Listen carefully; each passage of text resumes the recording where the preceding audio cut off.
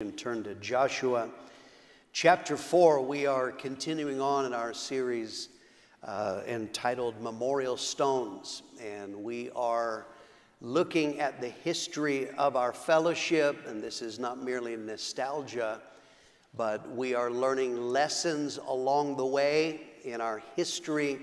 There are foundational stones that we still refer to today. It will help you if you're new to understand where we came from, what is important to us, but for everyone, many of the things that we do, things that we are, it helps that you know where they came from.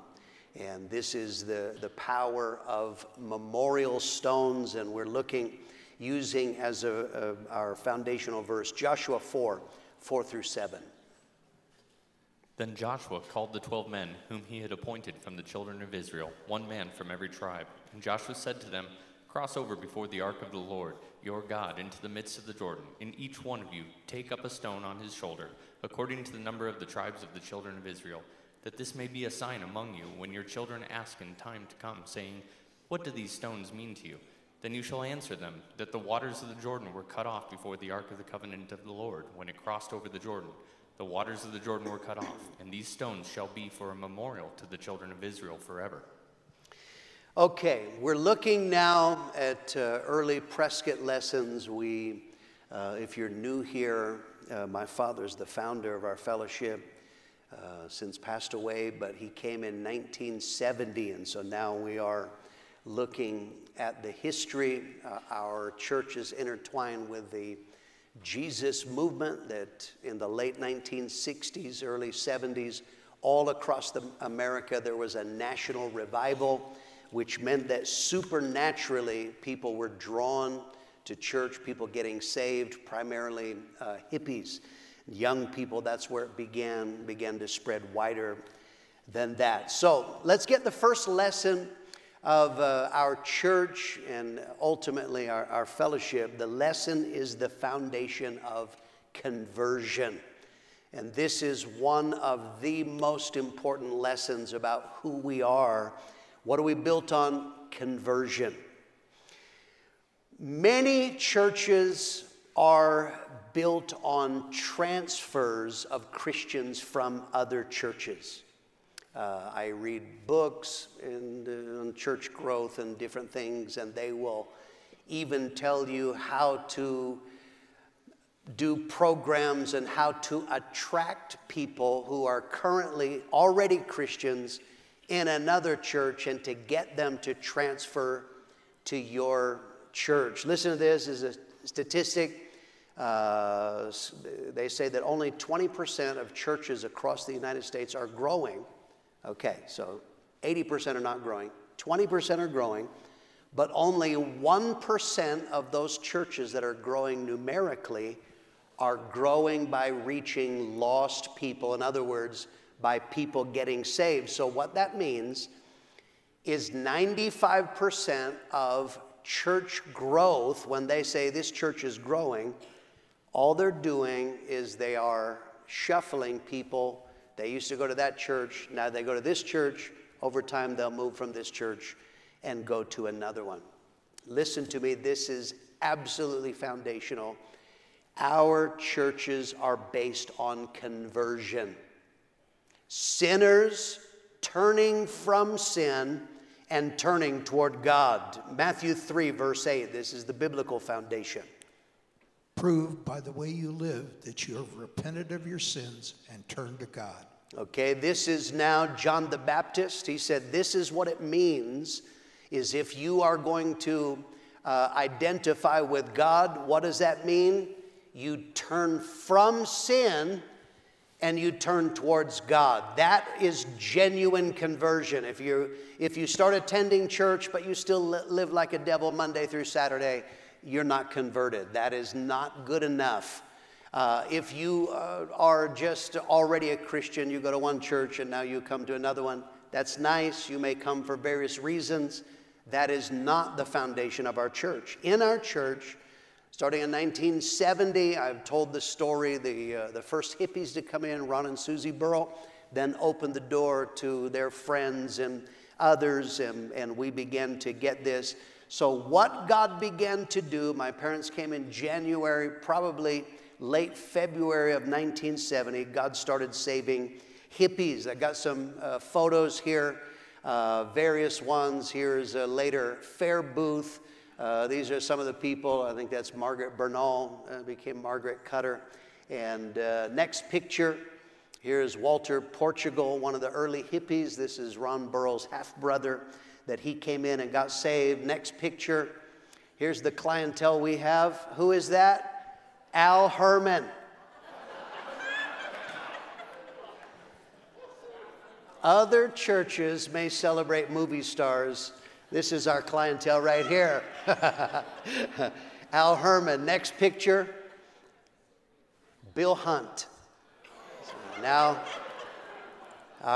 one of our council members now, and God saved him. Next photo, this, of course, they came in a few years later. Here's Scott and Laura Flitcroft, real hippies that got saved. Next photo, here's early band Turning Point. There's Danny on the right, and Scotty, Kathy Corsi, John Rush, and who was that other guy? Is that Morgan? I can't remember. Is that Morgan? We're to different people. Names go from my mind. So God was saving hippies. God was saving young people, and waves of young people in Prescott High. There was just a huge number of young people that started getting saved. Got a next photo that we have up here. Here's some various young people, ones I recognize. There's Janet Foley at the back, Jill Connolly at the front, some others that I don't remember their names. So God was saving hippies. He was just saving young people going to high school. God was saving parents of young people. Next picture here. This is now Mona Warner. Her mother, Tony Pena, came. Mona and her sister Veronica had gotten saved. Her mother came. Tony was living with a man, and I think maybe he was married to somebody else. My dad didn't do this with everyone, but when she got saved, the night she got saved, he challenged her. You can't keep living like this. You need to move out. She did. Conversion produces life change. She moved out and lived for Jesus until she passed away a few years ago. So God was saving parents of young people. God was saving some respectable people. Next picture here, Phil and Pat Payson. The picture's a little blurry. This was a screenshot from a home movie. But Phil and Pat, they were not hippies. Their daughter Janet was 15 when she got saved. They saw the life change. Phil was the president of Antelope Hills Golf Course. He was involved in every kind of civic organization. Respectable people saw what God was doing in their daughter Janet, so they started coming to church. And Phil and Pat would come under conviction. My dad would do the altar call. Hippies and young people are lifting their hands to respond. They would come to the altar, but Phil and Pat weren't like those other people. They were respectable, so they wouldn't lift their hand. And my dad determined, he said, you're going to get saved just like everybody else. We are not making special rules for you. And finally, one day, their pride broke. Phil and Pat Payson, even though they were respectable and religious, knew they were not born again, lifted their hands and came and got saved. And he was an incredible blessing. He started the original tape ministry, the trumpet. He had articles in the paper. There's so many things that he began, but God was saving respectable people. This is the basis of our church.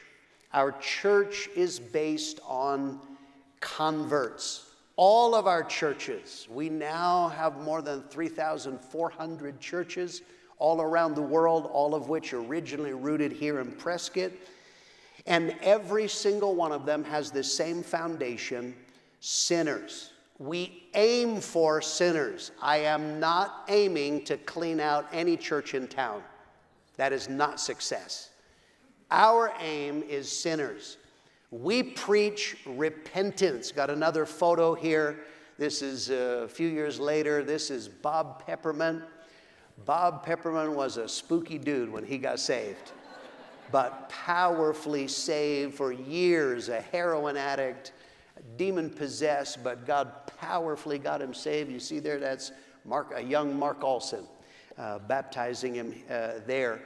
Our churches are based on converts. Years ago, on one of the tours to Israel, we've done that for years. Rich Cox still continues that. If you'd like to go on a tour, he will be taking that, I think, in November. You can be a part of that. But it's common when we go, there are other church groups that are there, and you'll go to the site, and there'll be buses from some other group. There was another group, I don't know if they were there with Benny Hinn or some other church crowd, and they asked the people in our bus, what church are you from? And they said, we're Christian Fellowship Ministries, the Potters House or the Door or Victory Chapel. And the people said, oh, the Repenters. They were saying it sneering like that was a put down.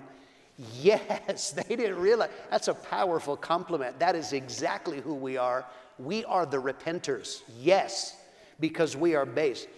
Our churches are based primarily and mainly on converts. How many of you here, you were saved in one of our fellowship churches? Lift up your hand. Keep it up. Look around you.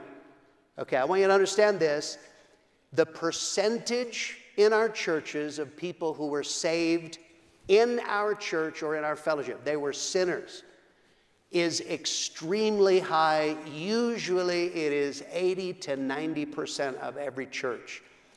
That is the strength of who we are. We are a fellowship of converts. And so the vast majority of our pastors, off the top of my head, I can only think of 3 of the pastors that I know. Obviously, I don't know all 3,400. But the vast majority of all of our pastors were converts saved in one of our churches.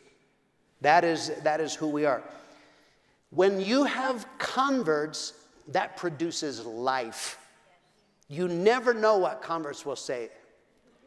Church is a lot of fun when you have raw sinners. When I pastored in South Africa, I had a raw sinner. He came, he sat on the front row. He had never been in church in his life. Everything was new. And I'm preaching to me. I've known it my whole life. God loves you. And on the front row, he would go, wow. Out loud. God has a plan for your life. He'd go, wow. Life. My observation in any church, when you get 20% of the church is raw new converts, church has a totally different feel. It's life. And that is also the strength of our churches. People who are converted, that produces commitment. Our people are extremely committed because they're grateful. They didn't come because they were church shopping to see, do you give helicopter rides on Easter? Do you give, what's your program? They're just glad God saved them, so how can I be a blessing? There's a ministry, it's called Heaven's Gates, Hell's Flames. I think it came from the Assembly of God. And we've done it ourselves. We put that on by ourselves. But how Heaven's Gates and Hell's Flames originally worked is, this is somebody had a vision from the Assembly of God. They have the script. They bring the costumes. And what they do is they'll come to a local church as an outreach. And what they say is, can the church supply actors? We'll give the script, we'll direct it, and then you can use this as an outreach. In one of our churches, they had Heaven's Gates and Hell's Flames come, and so the man comes in advance, and they ask for volunteers. On the night that they were all supposed to show up, a huge number of people came to participate and to help, and the man made a very interesting statement. He was blown away for the size of the church, how many people showed up. He said, I put this on in mega churches of thousands, and it is not uncommon. Sometimes they don't even have enough people to have as the actors in the whole play. Why? Because those are people, they were already Christians. They don't have gratitude.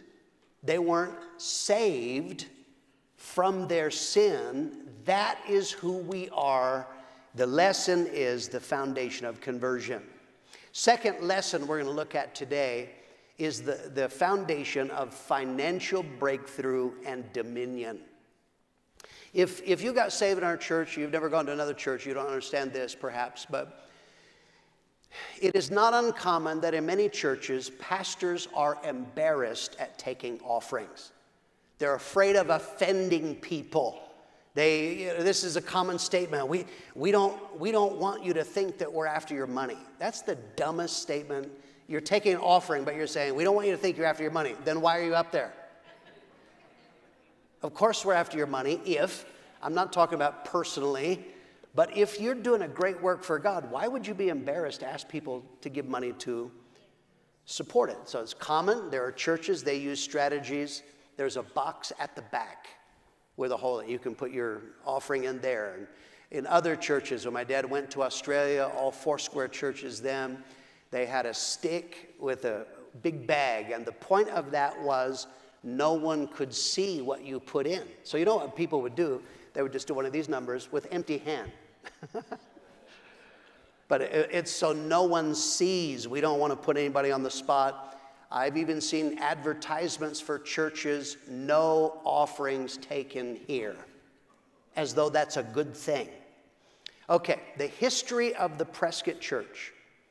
The Prescott Church had always struggled financially. I told you when my dad took over the church in January of 1970, it was in debt. They owed money in various ways. The biggest debt was a $350 phone bill. I have no idea how you made it that big in those days, but it was there. Here's a fun fact that some of you might not know. Chuck Smith, who wound up being the founder of Calvary Chapel, he used to be the pastor of the Prescott Church in, I believe, 1960. I even have a picture. There's a video on YouTube.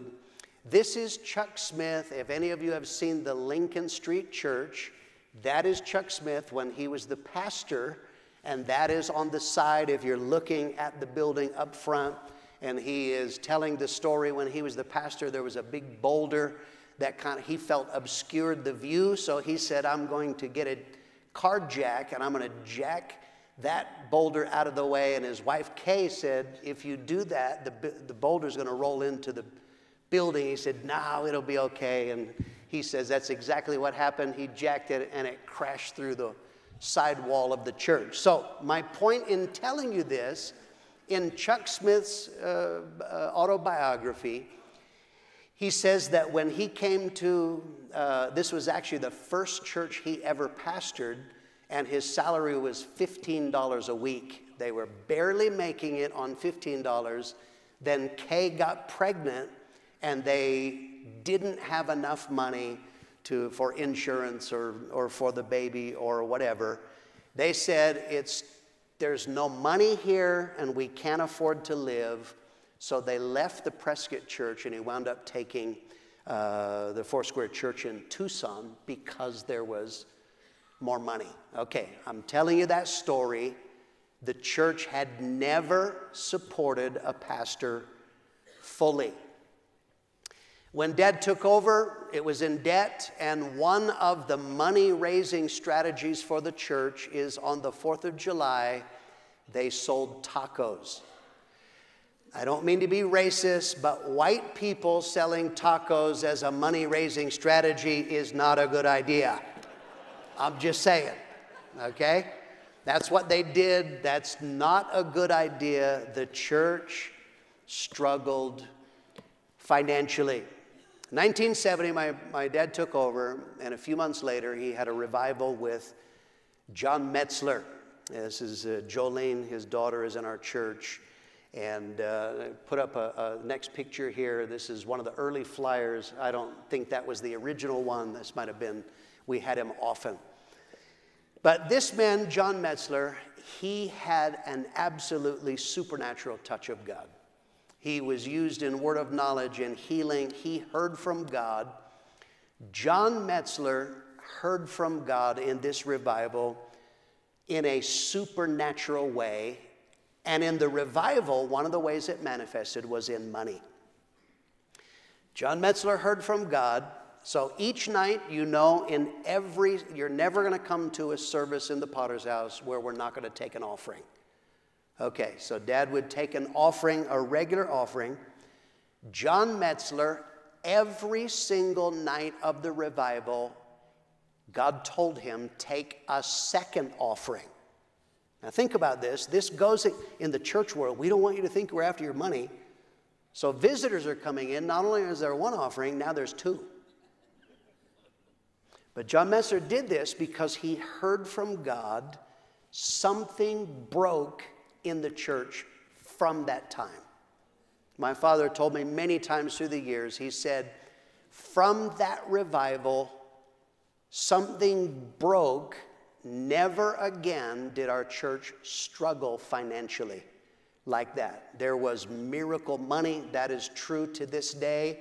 We have churches now in 139 nations of the world. Right now, we have probably close to 25 missionaries that we support fully or partly in addition to churches, and we're putting big money.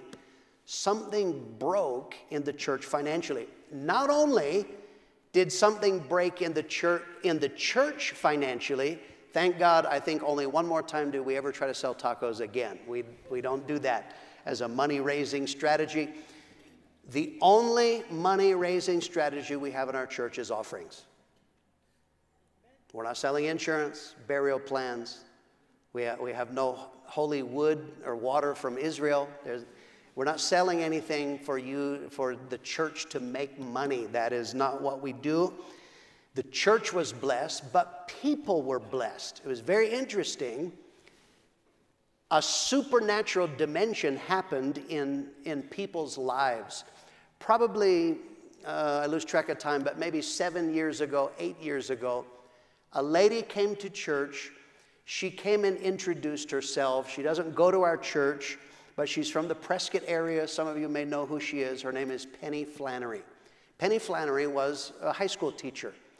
And when God began to save lots and lots of young people from Prescott High School, they were excited.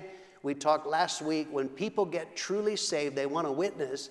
So they started telling Mrs. Flannery about what God was doing in this wonderful revival with this man named John Metzler, and you should come.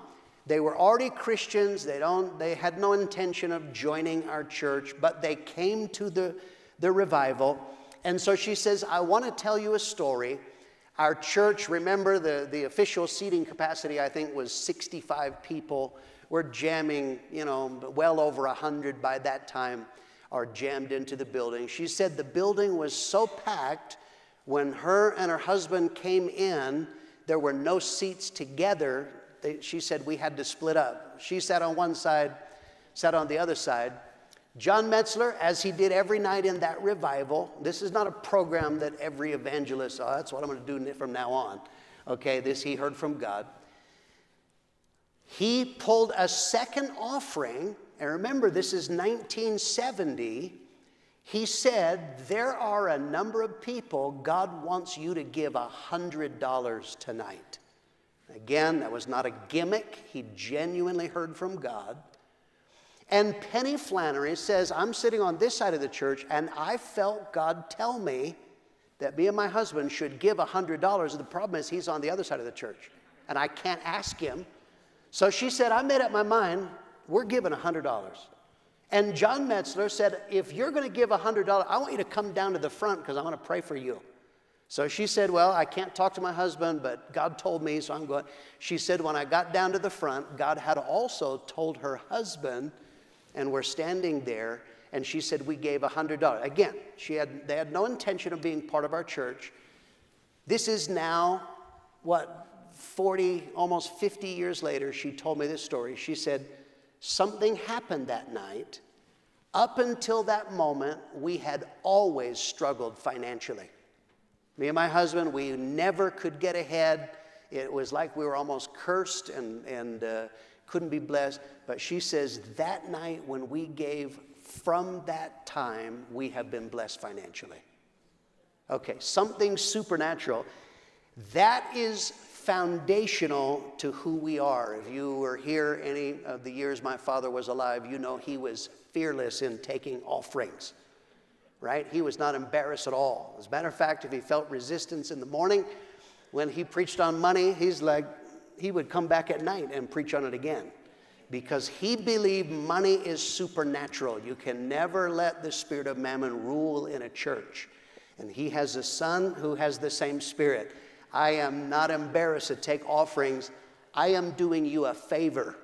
That's how I view it, because the blessing of God comes upon giving, and more than that, you know what we do with the offerings. The churches we have planted all over the world, we use it for people to get saved. So it is foundational in our church, is the foundation of financial breakthrough and dominion. Third lesson we want to learn from early days is the power of a spiritual connection. My father attended Bible school. And in Bible school, he was taught how do you help people. He took classes on counseling.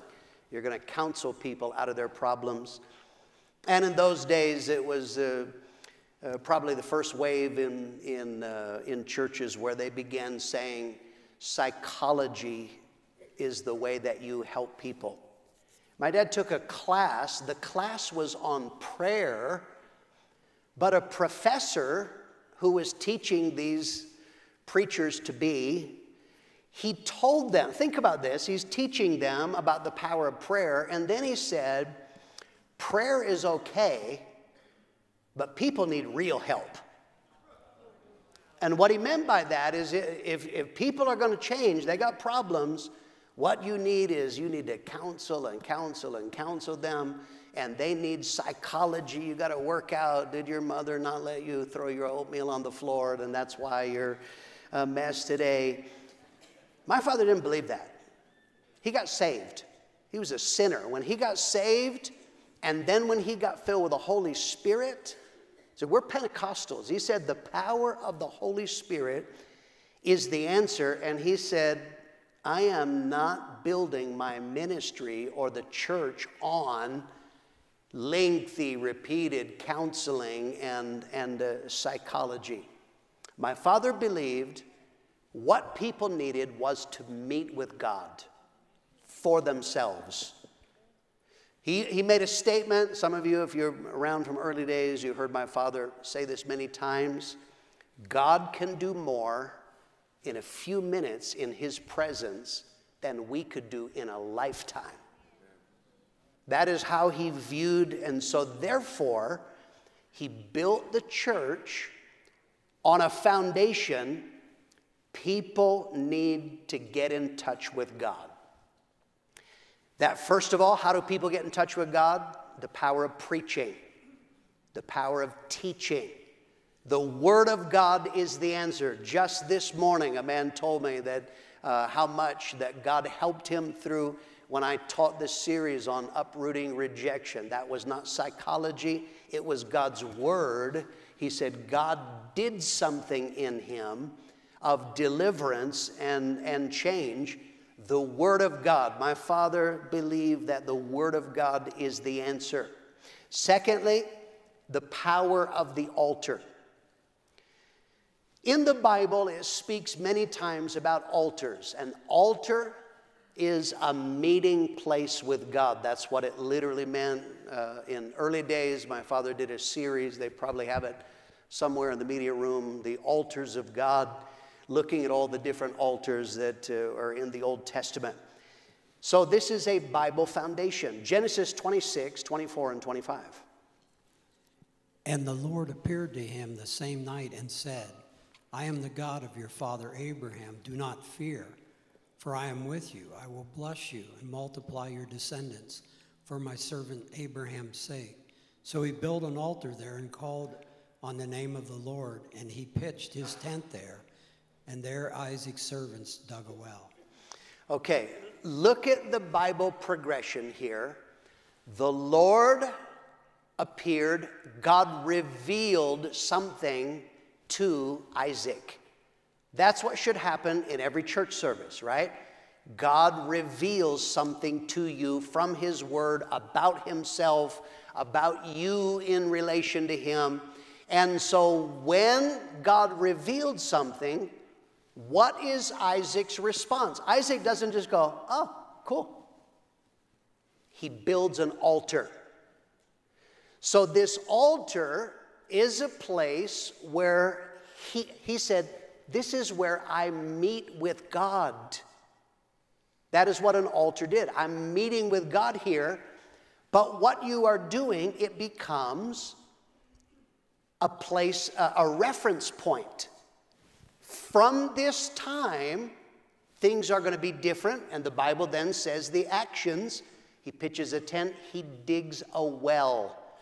Because I met with God here, I build an altar, and now I am going to live differently because of what happened. That is the principle of the altar. In every single one of our services, we have altar calls.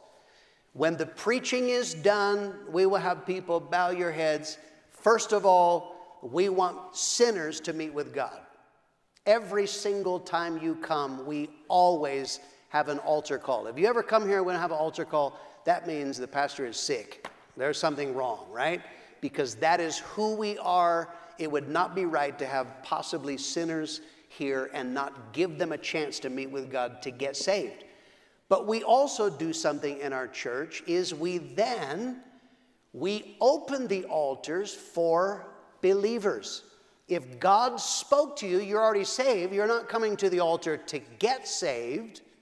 You're coming to the altar to do what Isaac did. God, I heard your voice. You spoke to me about my sin, my situation. You told me something about yourself. So you come to the altar and you talk to God. The point of church is not just open your notebooks or open your electronic device, take notes, interesting information about God. No, you need to meet with God. Powerful things happen in altar times. People are changed. You got a picture, various pictures. This is what happens in every single one of our services, is Christians come to the altar to meet with God. I heard your voice. I'm going to act on it. Help me. But the main thing, they are talking to God, because that is the point of an altar. So that is the second way. Preaching and teaching is number one. The Word of God is how people meet with God. Number two, the power of the altar. Thirdly is the power of a personal relationship with God. What did my father do through the years? You need to read your Bible yourself. He used to say, back before we had electronic devices, how many of you brought your Bibles? And he would say, how do you know if the preacher is preaching from the Bible if you don't read it for yourself, right?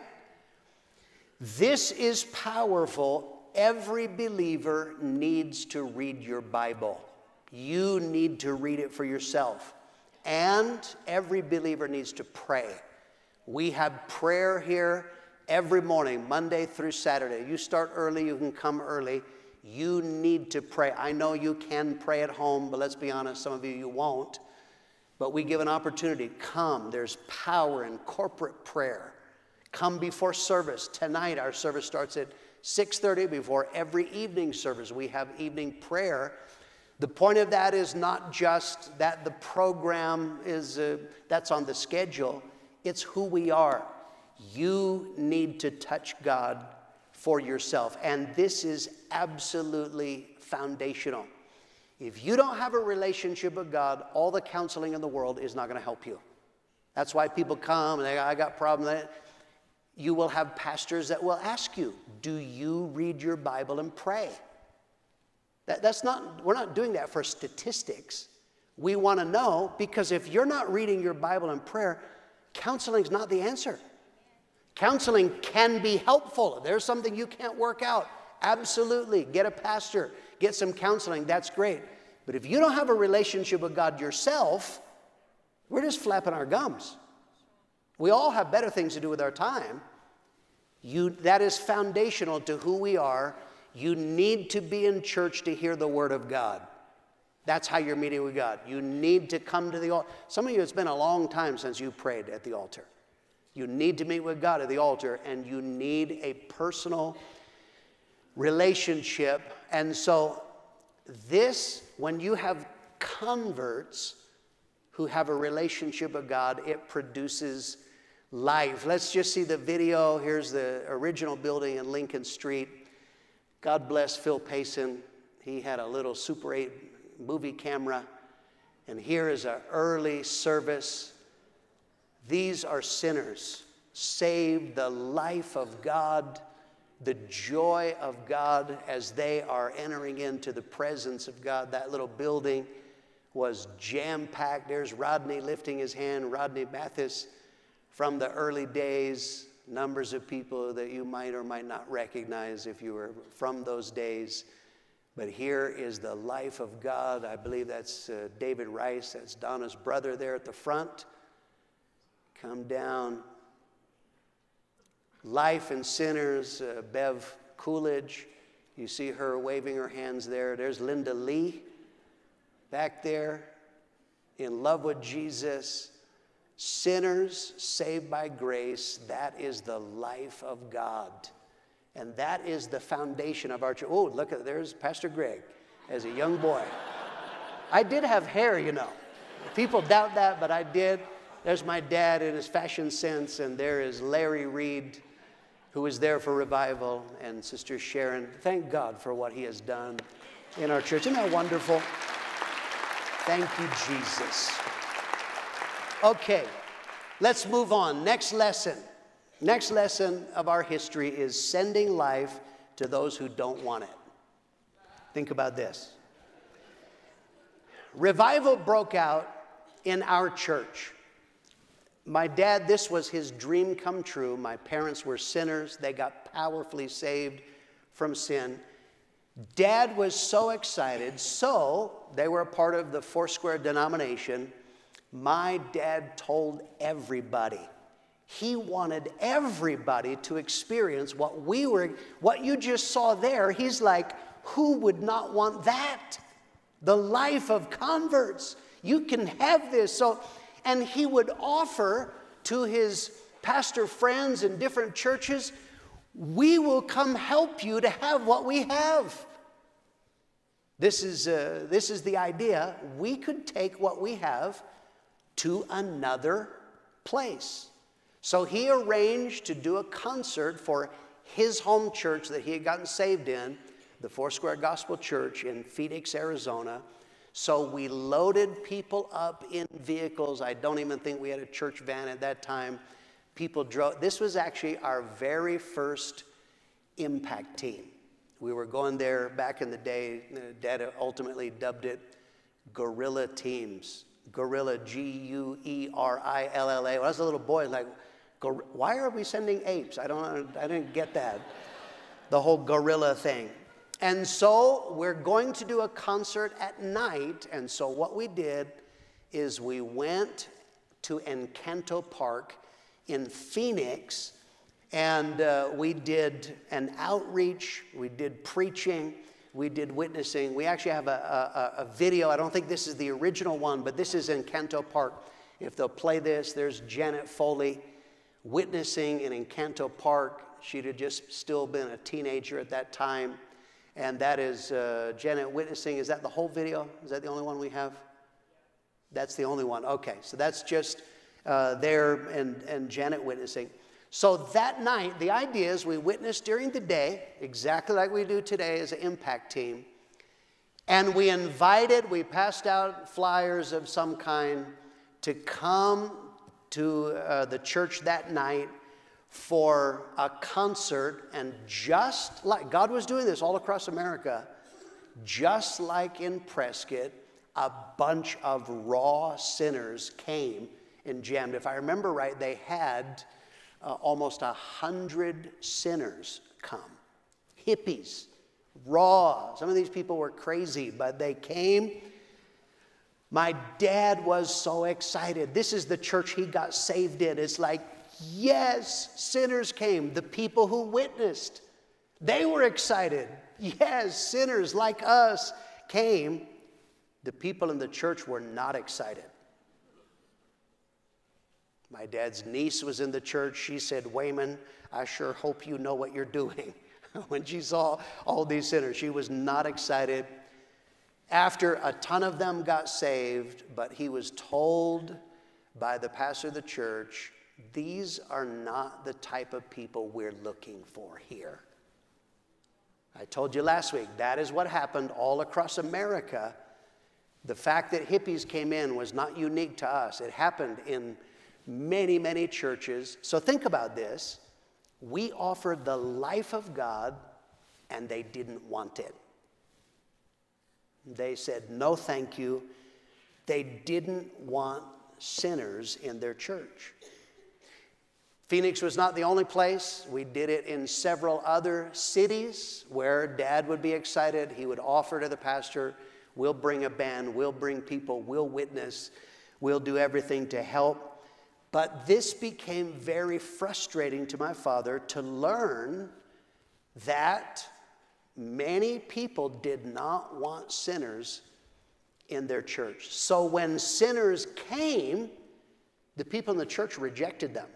They would be rude to them or would be cold to them because we don't actually want those. They're ruining our nice church. That's how they viewed it. That's very frustrating. So we could labor and labor during the day and during the night only to discover that the church would kill those converts. They would not stay saved. Or in some instances, some people miraculously did manage to stay saved, but some of those churches then believed strange doctrine. So now you have these people, if you met them later on, like, man, you believe whacked out things. Where'd you get that? The church that we labored and sent the sinners to. So Dad began to have the idea, and this will be developed later on.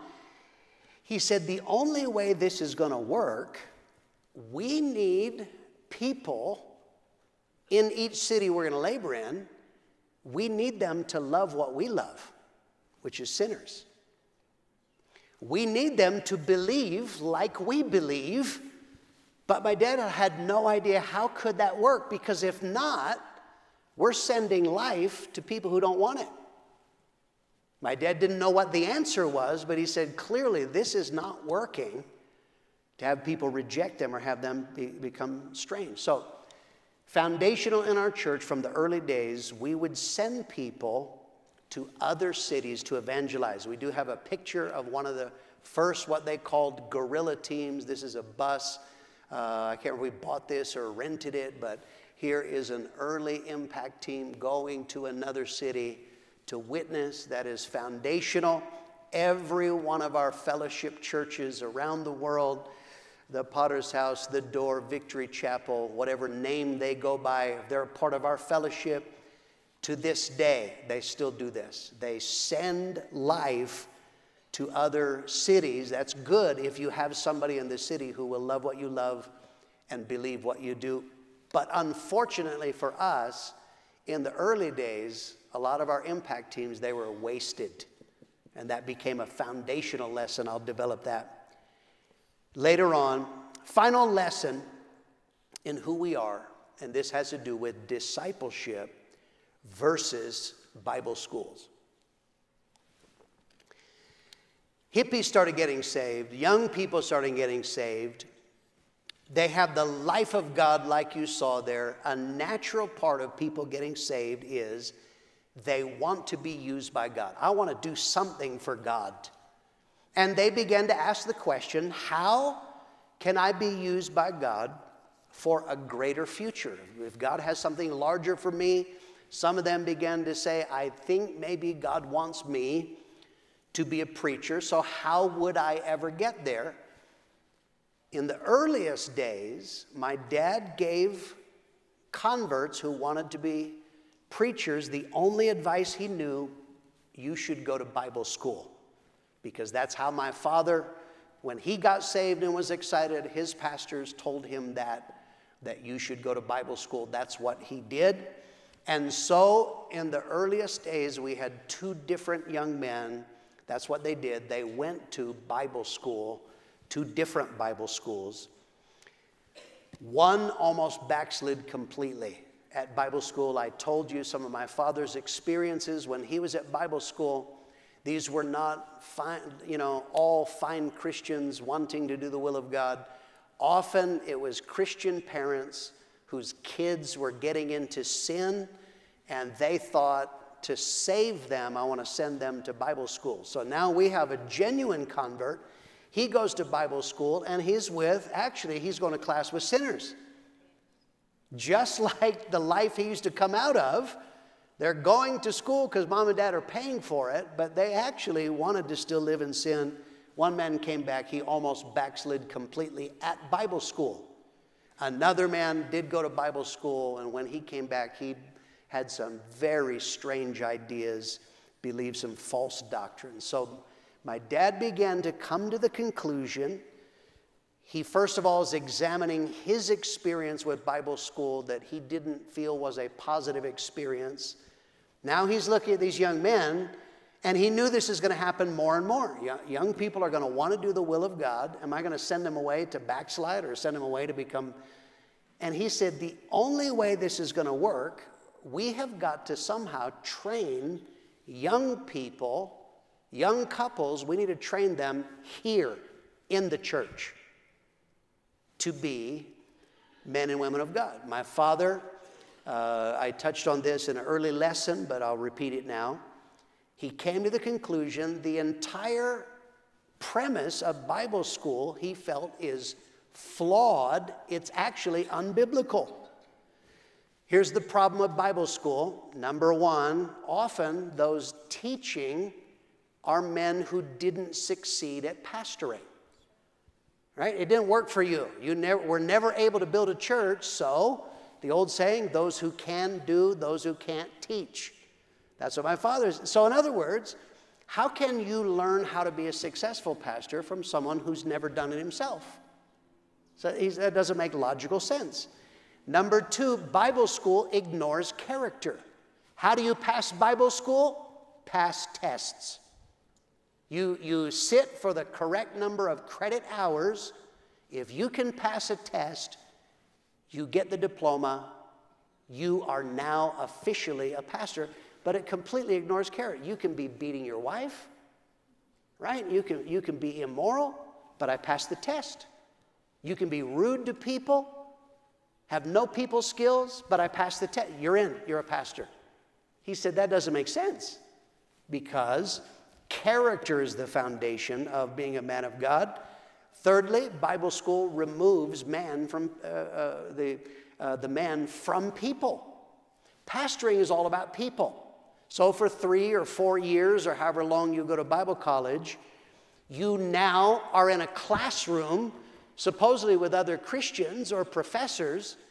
You're not with people. Number one, you're not learning how do you work with new converts and establish them in the faith because you're not involved with them. You're taking classes and tests. Number two, you're not working with people. How is character developed with other people?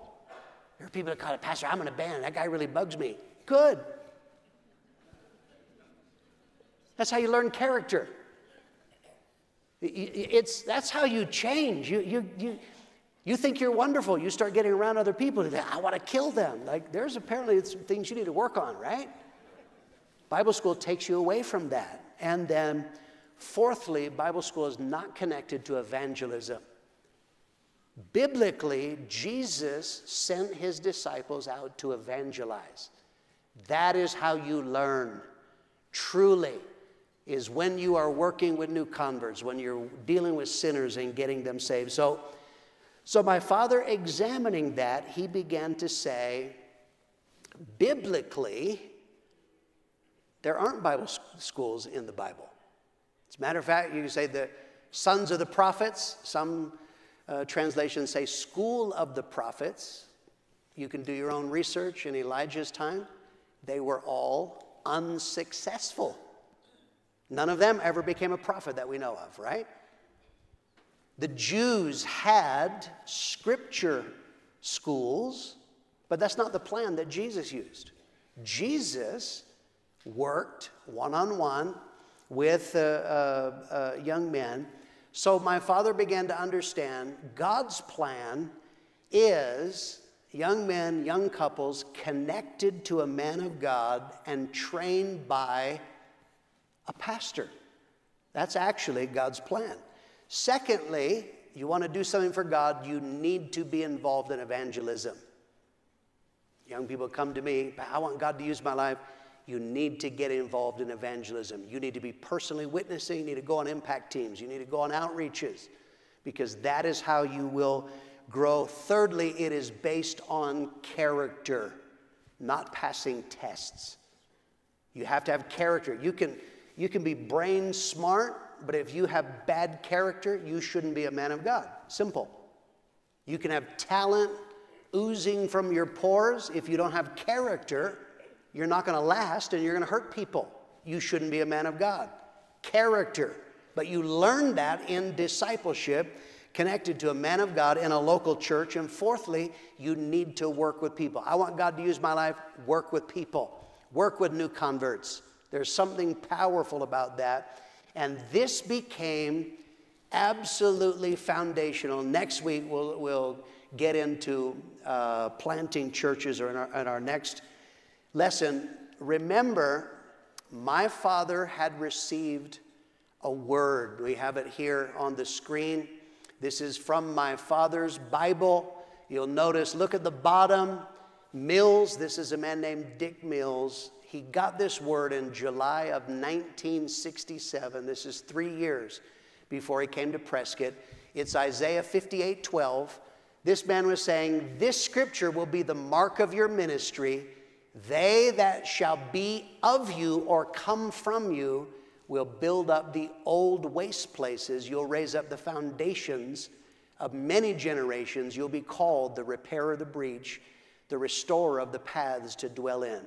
One of the powerful things of my father's ministry, it was the restoration. He didn't invent it. Jesus did. But he restored discipleship. How do you become a man of God in a local church? Not shipping you off to Bible school. And this is foundational. More than 3,400 all around. And as far as I know, I only know of 3 of the 3,400 that ever went to Bible school. Every single one of them, sinners saved. That's the first foundation. And then they're discipled in a local church by a man of God in fulfillment exactly in God's word. That is the old foundation. Those are old paths. But God used my father. This is the foundation of who we are to this day. You have seen we have powerful men of God that preach behind our pulpit. All of our staff, not one of us have gone to Bible school. Tonight, we're going to have from another nation, from Mexico. Jose Luis Gayola is going to preach tonight. He did not go to Bible school. And yet, people are saved and healed and delivered, and lives are changed. That is who we are. That is a memorial stone. We need to give God praise and thank God for his goodness. Thank you, Jesus, for your goodness. Lord God, you let us be a part of it. Thank God. We're going to stop there. 10:30, our morning service will begin. God bless you.